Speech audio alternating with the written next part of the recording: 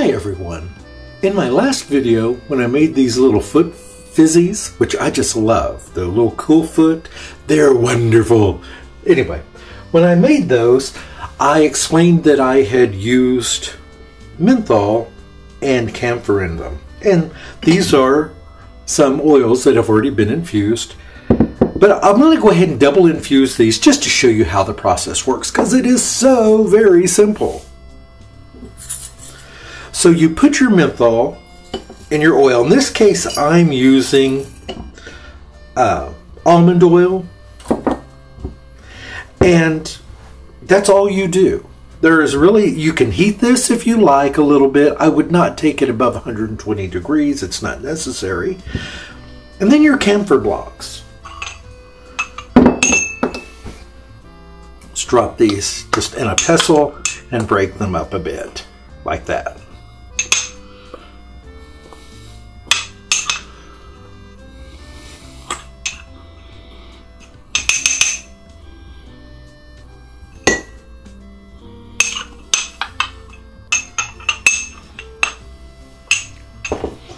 I don't need all three of those in there. That was just to show you. And then just do some stirring.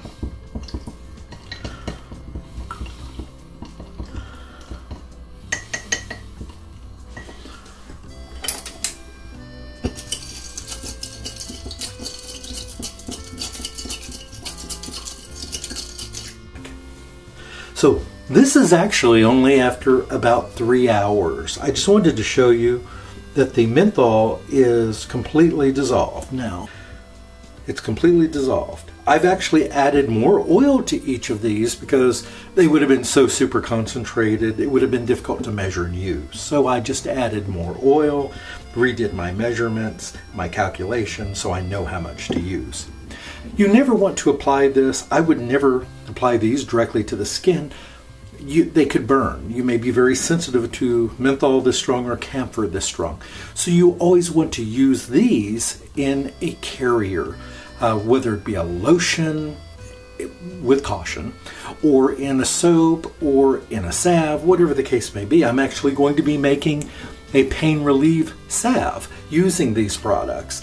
But you have to be very careful with your calculations. If you don't know these things, please educate yourself. There are all sorts of resources online, though I would suggest, more than that, getting some books, some things that you can easily reference, that you can go back to, things that have been written by an individual, by an expert.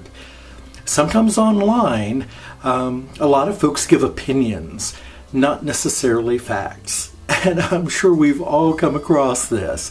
So if you can, grab yourself a book, or if there is a good resource online, like the National Institute of Health, or, well, there are several resources, the Audubon Society, I could go on, but do your own research, please, please. Anyway, I just wanted to give just a short video on these. That's it. The menthol is completely dissolved. The camphor is still real cloudy, probably another day on that, and it will settle. So I want to thank you all so much. I hope you found this helpful, and I'll see you again in the next video. Have a great day, everyone. Goodbye.